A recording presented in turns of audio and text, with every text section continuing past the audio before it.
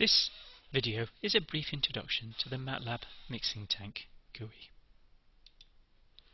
Key steps then. Number 1, you need to move to the relevant folder in MATLAB and check that the P file, and that should say fig file, I do apologize, are present. Type the name of the file to run. Use the 4 sliders in the GUI to select your choices for inlet concentration, initial concentration, flow rate and tank volume. And then there's a run button, and every time you press the run button you'll get a new line plot for the parameters you've just chosen, which means you can check the plots for different choices of parameters. The colours in the tank will change to represent concentration to give you some sort of visual impact. So if we go to MATLAB and have a look, here's the MATLAB window. So the first thing you do is go to the folder where the files are stored, and here I've called it Mixing Tank GUI. So if I now type what, you'll see I've got a fig file, mixingtank.fig, and an m file, mixing tank. In fact, I've called it a p file here instead of an m file. So if I now type mixing tank, I can run this, and the window appears here. It just about fits in this screen, so you're better off having a larger screen.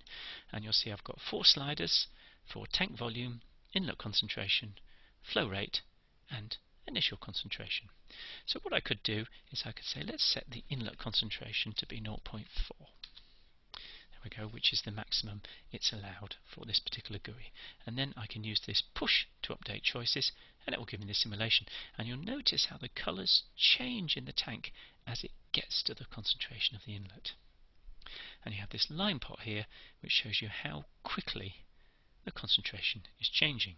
Now what I could do next is I could say, okay, let's try changing the tank volume. So now the tank volume is 3, but I've not changed anything else. So if I push to update the choices, what impact has that had? And you see the concentration changes more slowly, but it's going to get to the same steady state. I could take the tank volume down to 1 and see what does this do.